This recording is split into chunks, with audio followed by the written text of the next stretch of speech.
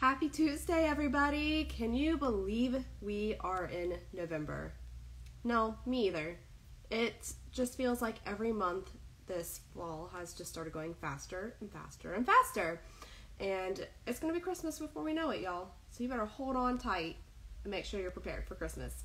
Anyhow, I'm coming to you just with a quick little market update in Montgomery County, Clarksville, Tennessee.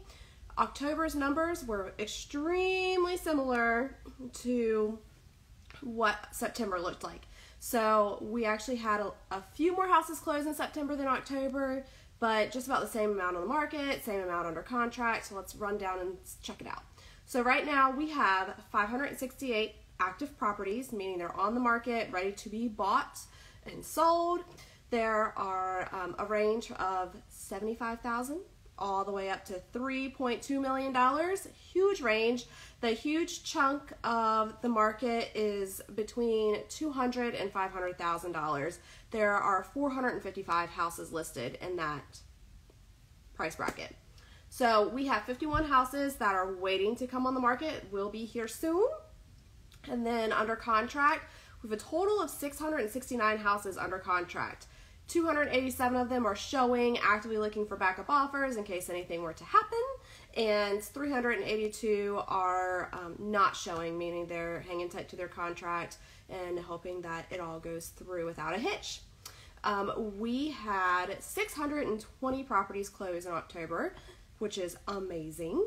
And the breakdown of that, we had about 81 under $200,000, so you really kind of have to be able to get in that 200 plus bracket to get into a house right now. 81 houses might seem like a lot, but that's really not when you look at the next group, which is 200 to 400,000. There was 483 houses in that bracket.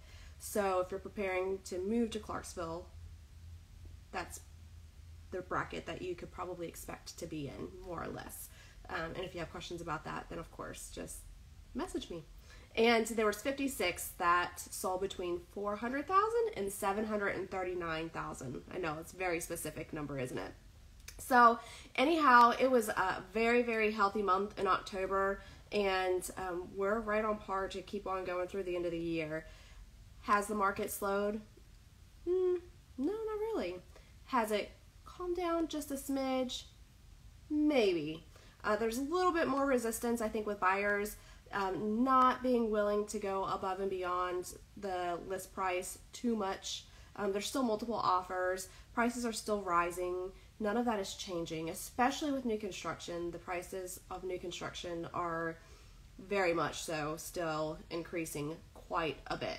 So I don't see the market slowing down anytime. But that also means if you're looking to maybe sell your property in Clarksville, Tennessee, then you really need to consider still doing it. The market is very healthy right now, and it's a great opportunity. So if you're on the fence about it, then let's talk. Let's look at some numbers, right? Numbers talk, and let's see what we can do.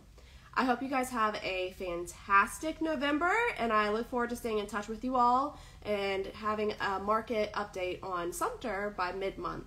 So take a look and watch out for that. It'd be cool to kind of see the differences between Tennessee and South Carolina, right? Two different areas. We're kind of, if you see the layouts, we're very, very similar, but Clarksville's just a little bit bigger than Sumter is. But we both have, like the nice bigger cities about the same distance away. Clarksville has Nashville about 45 minutes away. Sumter has Columbia about 45 minutes away. So it's really cool that it's actually very, very similar atmospheres for us here. So I look forward to talking to you guys soon. If you have any questions about the housing market or buying or selling in general, please let me know. I'm happy to help any way that I can. Talk to you guys soon.